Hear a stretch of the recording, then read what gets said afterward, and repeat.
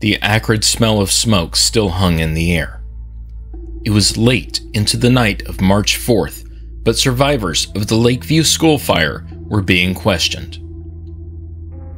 Fritz Hirter, the janitor who rang the alarm bell and was severely burned in the blaze, was drawing a diagram in the dirt with a stick, showing his observations of how the fire spread.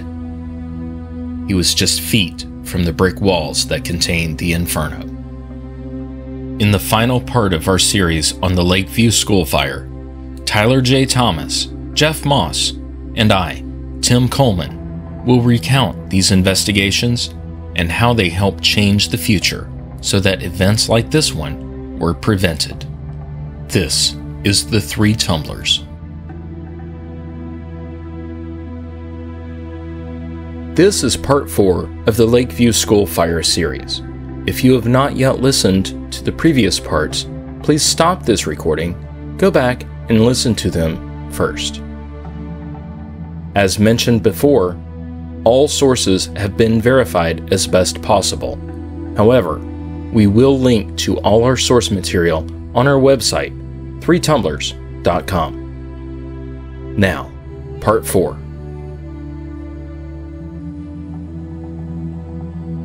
The very afternoon of the fire, investigations began. Fire Marshal Brockman interviewed the burned and bandaged Fritz Hirter on the grounds of the school. Fritz lost his 8-year-old Ida and 10-year-old Walter, and had witnessed his 13-year-old daughter Helena burn to death inside the school. While there was some initial speculation that Hirter was somehow responsible for the blaze, this was quickly disputed, and he was later hailed as a hero. Official reports of the investigation have been lost to history. However, according to news reports of the time and the book Complete Story of the Collinwood School Disaster and How Such Horrors Can Be Prevented by Marshall Everett, 1908, no official cause was ever determined. There was electrical wiring in the building, but that was ruled out. Also, the steam pipes leading from the boilers up through the school were reportedly wrapped in asbestos to insulate the wooden components of the structure from the intense heat. However, there were many identifiable factors to the large loss of life that were immediately apparent. We have already mentioned and discussed the choke points at the bottom of the stairs. Having any kind of narrowing at a point of egress not only causes a delay in getting out, but it almost certainly guarantees an outcome, as we have discussed in this series.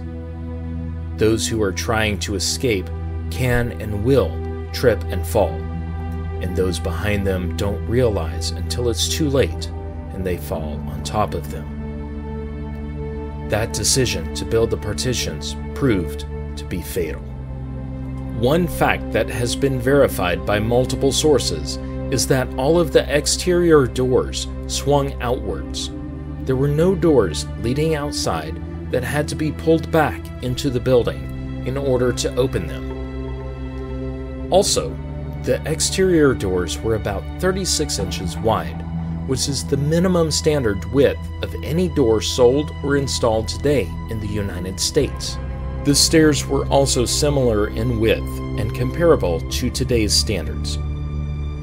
Also, the school's construction of brick walls and a completely timber interior made of white pine turned the structure into a charnel.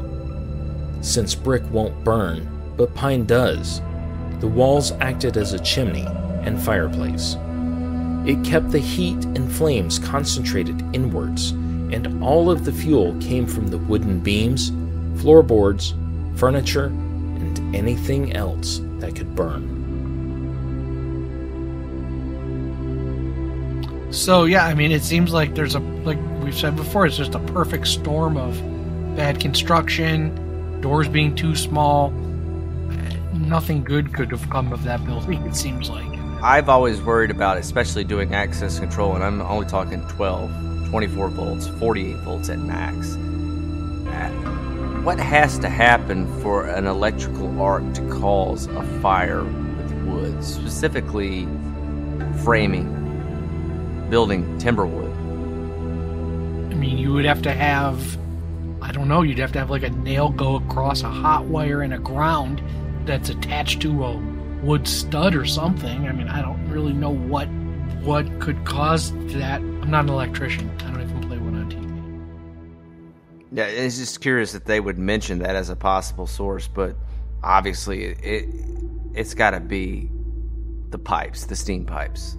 Wouldn't you think so, Tim? Well, I mean, even in a lot of the documentation, it was noted in the documentation that the steam pipes were wrapped in asbestos. I mean, we've talked about asbestos before. It was the miracle fireproofing material of the time. And it still is pretty fireproof today. It's just really bad carcinogen. That's why we don't use it anymore. But yeah, I mean, we see so many fires, house fires, commercial fires, whatever, today that are all caused back to electrical causes. So, I don't know if the wiring of the time was just so faulty, but like Jeff said, you would have to have a hot and a ground go across a conductor in some sort of material that was flammable. So even though the cause wasn't able to be determined, it might have been the pipes, but it also might have been electrical. I don't know. We simply don't have enough data to know what was found at the time. I would say, I'm in the camp that it was the steam pipes because of how fast and how quickly and how hot it got within 3 minutes, like we talked about in the first part. I just don't know if electrical can do that, and we're working with what we know or what we've been able to find for this episode. Electrical may not have even been in the basement, so I don't know. But I'm in the camp that it was the steam pipe. And I've heard about similar situations. I used to work at the hospital with a locksmith that had one of these, not a steam pipe, but he had a furnace in his basement, and got so hot because it was insulated, but not entirely insulated. And when the firefighters got there and put everything out and inspected everything, he said verbatim that the timbers around it were glowing red. So I'm in the camp of it was the steam pipes. Well, and also, too, there were no fire breaks between floors. So regardless of what actually ignited the fire, that fire, once started in the basement, could go floor to floor to floor without any interruption. It just traveled up the path of those steam pipes. Whether the steam pipes caused the fire or not, that was their sort of route to get through the building. Something else I'd like to just say real quickly is that, Fritz Hirter, he was, in the early hours after the fire, he was sort of a suspect as far as the cause of the fire, but he was later absolved of that and declared a hero. And based on my reading, he really was a hero for not only for ringing the bell, but also trying to rescue children. And the reason why he was described as possibly a suspect at the time is PTSD was not a thing then. It existed, but nobody acknowledged it, nobody understood it, nobody recognized the signs of it. And having just watched your 3 children burn to death in a fire, that is going to make anyone change their answers. Yeah, to bring it home locally, it reminds me a lot of the Richard Jules story with the Centennial Olympic Park bombing back in the Olympics in '96. They basically said, the media said, you had something to do with this. And he went through hell to do it. And ultimately, they figured out it was Eric Rudolph that did it. But he was eventually hailed, rightfully so, as a hero. But initially, he was the villain. And then he became the hero. So, you know, I understand how people could be quick to judge, looking for a villain so that they can alleviate some of their anger, misery, being upset. But even today, you know, 1996, we still saw that. That's just human nature. As a result of the Lakeview school fire, many building codes regarding schools were immediately changed. No longer were there to be schools taller than 3 stories, nor were they to have wooden interior structures. Fire escapes were ordered to be installed in existing schools in multiple states, including Nebraska and Wisconsin.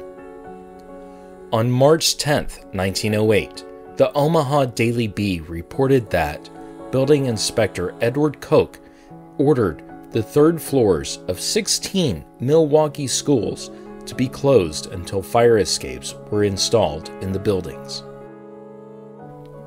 Organizations such as the National Fire Protection Association and documents like the International Building Code were established to provide standards for existing buildings and new construction.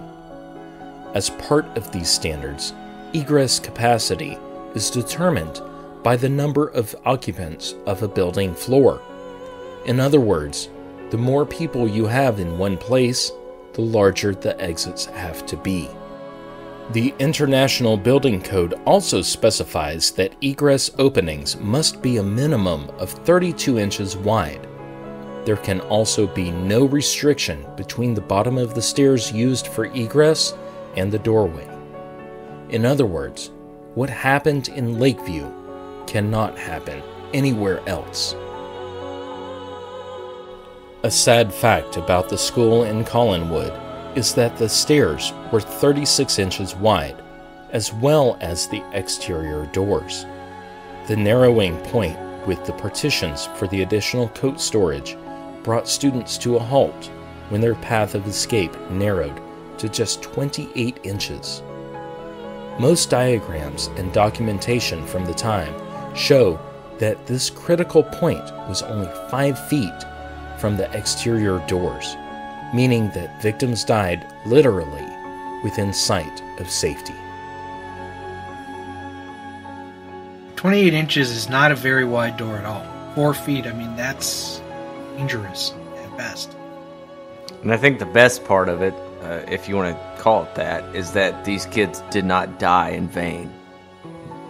Their tragedy ultimately protected other children from experiencing the same thing. Other parents seeing their kids die right in front of them, or have to identify a burned body. These kids, tragically as it may be, they died. But because of that, we learned, we got better as a country, and we said no more. So I'd like to say, at first, going into this episode, researching it specifically for this section, I thought that maybe this was just a knee-jerk reaction to say that, schools could not be more than 3 stories high. But I think that has actually held true, because every school that I've seen around here that is not college or university level has been either single or 2-story schools. And according to my research that I did for this episode, the tallest school in the U.S., the tallest school building in the U.S. is in Chicago for the William Jones Preparatory School. And it is 7 stories, but they only go up to 12th grade. So with that being the tallest at 7 stories, most major metropolitan fire departments have aerial ladders that can reach at least close to that. Probably get up to 7 stories.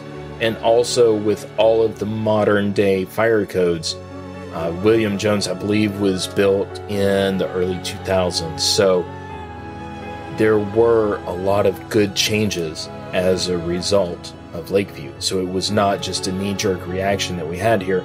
It was a full-blown nationwide realization. In 1908, there were no national organizations or government agencies to assist the families of children lost in the fire. However, the village of Collinwood set aside $25,000 to help with the funerals. Services lasted for days on end. There were 175 bodies to bury. Churches, funeral homes, businesses, and individuals all donated to help not only with the costs of burials, but also to help the families financially. Many parents of deceased children were described as despondent or suicidal. Mental health was not a known term or practice at the time. However, members of the community did step up and help the grieving families. Care and concern spread across the country with the news of the fire. Quote, the Collinwood School Children's Monument Commission, unquote, managed by the village council, worked through the postal service at the time to send for donations across the nation in order to erect a memorial in honor of those who lost their lives that day. Not long after the last funeral, the business and directors of Collinwood were getting back to the business as normal. As part of moving forward, directors initially saw fit to build a new school on the exact grounds of the Lakeview School. This caused an uproar amongst the citizens of Collinwood, including Robert Shull, a local contractor who lost his 11-year-old son, Edward, in the fire. Quote, if the board persists in building on the old site, the people of North Collinwood will call upon it with shotguns. End quote. After the public outcry and legal proceedings having been filed, the state of Ohio made the decision to settle the matter and purchase the land where Lakeview had stood. More than a year had passed after the Lakeview School, and half of its students burned. Construction was started on the Collinwood Memorial School. With the new school's completion several years away, children attended school in temporary rooms that were considered to be completely unsanitary and unfit at the time by inspectors. However, since a new school building was already under construction, these conditions were considered temporary. That reminds me a lot of after 9/11, what they were considering to do on Ground Zero. And there was talks of rebuilding all of it. And ultimately, the decision was made, rightfully so, I believe, to create a memorial and then build outside of it. So I understand the anger back then, just as I did back in, well, after 2001. But, you know, that's ultimately the right call. I mean, look at what's happened in the last year and a half. Uvalde School in Texas, after the shooting there. The town has planned already to demolish that building. Once everything is done with the legal process, that building is going to be torn down. And Parkland School in Florida. I mean, I know we're going to talk about these in possibly future episodes, but we have these tragedies, just like you were saying with 9/11 and the World Trade Center. We don't rebuild on that. We tear those buildings down and we memorialize the incidents in an appropriate manner. And I think what the village directors of the time of Lakeview School in Collinwood, they were being very short-sighted, and it's so good to see citizens step up then, almost 120 years ago, see them step up again and say, no, we don't want this. And just the business as usual attitude, that was really way too soon. Yes, life has to carry on. We all know that. The world does not stop because of one tragedy, unfortunately. But at the same time, when you're dealing with such a small community of people, you do need to take the time to recognize that. And also, I would like to say that, mental health at that time was basically non-existent. And what we see from these stories as, community members coming together to help each other, that was mental health treatment of the day. And there weren't really any therapists or people around to help the grieving parents.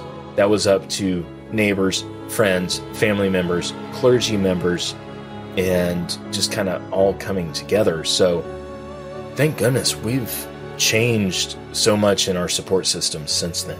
But I would still say that friends and family in a time of grieving are still the best way to navigate it. It may not be professional, but I tell you, when I'm feeling down or when I need help or something like that, nothing beats hearing it from a friend or family member, pick me up, talk to me about it. You guys, we talk to each other, we talk about each other, things we're going through in life. Most of the time it's jovial, having fun, whatnot, but it's nice to talk to Tim, it's nice to talk to Jeff, when we're going through stuff. And it's good to have that sort of support network, I guess I'm trying to say. Absolutely, I agree with that 100%. Other than the people I work with, I talk with you guys literally every single day of the week. We have our group text that's been going on for a year and a half as of this recording, and you guys are friends. In 1911, construction on the Collinwood Memorial School was completed. Built to the highest standards of fire resistance at the time, it featured no less than 12 readily accessible exterior doors for a building slightly larger than the Lakeview School. A stone engraving on the building read, "Schools and the means of education shall forever be encouraged." The school was demolished in June of 2004. While not much is known of Emma Niebert's life after the fire, an obituary lists her death in January of 1964 at age 72. Fritz Hirter, the janitor who rang the alarm bell and heroically unlocked one of the exit doors during the fire, continued living even after losing his 3 children in the fire. His wife Elizabeth passed away in 1943, 15 years before Fritz died at the age of 95. Today, a memorial stands on the grounds of the Lakeview School. Jeff Moss recently visited the site, and we will share pictures that you can see on our website and social media channels. The village of Collinwood itself was the last victim of the fire. Unable to guarantee that it could sufficiently protect residents from fires, the citizens voted for annexation, and the village became part of the city of Cleveland in 1910. Around the Lakeview School Fire Memorial Garden, the names of the victims are engraved on pavers, keeping their memories forever. Jeff, you were there. I mean, what does it feel like? I mean, it's something that was 115 years ago. There's names, which I'm assuming some of the names are of companies that donated for the thing, but I'm assuming that the majority of the names on this memorial are of the students and staff that passed away. I mean, it's a big, you see it every day when you're there, I'm sure. And it's called, they named the school Memorial School. It says right there, around the Lakeview School Fire Memorial Garden, the names of the victims are. Yeah, so I mean, I don't know that I'm sure there are descendants of people that are still alive I don't think there couldn't be anybody that was there that's still alive. But it's important to remember what happened so it doesn't happen again. And I don't know how much they really explain, hey, this is why this thing is out there. You don't necessarily want to scare a bunch of young kids, but it's important for the community and everybody to know what happened 100 and so years ago. There's no like big sculpture or anything, like they have a firefighter's memorial and it looks, it's big painted with a firefighter out there. It's fairly basic. I tell you, we never, Tim and I never knew about this until you told us about it. And it's not something we learned about in school. I guess it's just known locally. You know that it happened a long time ago. Yeah, I mean, researching this episode this is the hardest one yet that I've written or done anything with. But I am so glad. And what I really, really hope is that people from our trade, our industry can take away from this is being able to convey historical information to modern day clients. No one's going to be installing 28-inch doors now. But when architects do something really stupid, which I have seen recently, then hopefully the locksmith can take history lessons from this and quote and say, Collinwood, Ohio, Lakeview School, 1908, this is what happened, this is why it happened, this is why I am not going to do this today until you get this fixed. That's my goal for this podcast, and I think it's everybody's goal for this podcast, to give historical backing to locksmiths today so that they can make informed educational statements to their customers. Yeah, there's no amount of money worth the loss of a human life. So I agree. I think that locksmiths should add this to their arsenal to explain why they do what they do when they do. Iroquois, Collinwood, as we talk next, Triangle Shirtwaist, Coconut Grove nightclub, Station nightclub fire. These are all examples, and they're all unique in the sense that they had one prevailing life safety default or one glaring omission that resulted in the massive loss of life, and we picked them on purpose. We just didn't do it arbitrarily. Each one has their own example of why we should do something better. So I agree.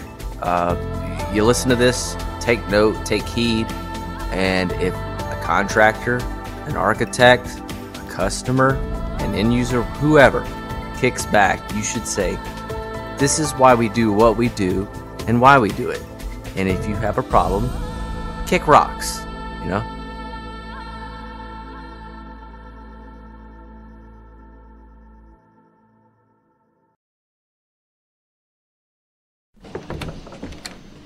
Boss, our design is perfected now. We're just a few weeks away from getting the patent. Are you sure? Hood doesn't have anything on us. Besides, our device is 1,000 times better and more reliable. Look, we've always managed to design whatever our customers want. But now is our time to build what the people need, whether they know they need it or not. I know for a fact that any one of us is inches and minutes away from tragedy. Gentlemen, I agree that this must be done now. We must fight for this. Not to make money, but to save lives. So I ask you, what must we do next? Executive producer is Tyler J. Thomas. Technical producer is Jeff Moss. Writer and editor is Tim Coleman. Find this episode and others, along with our source material, on our website, threetumblers.com, or wherever you get your podcasts. This has been a Three Tumblers production. Copyright 2023. All rights reserved.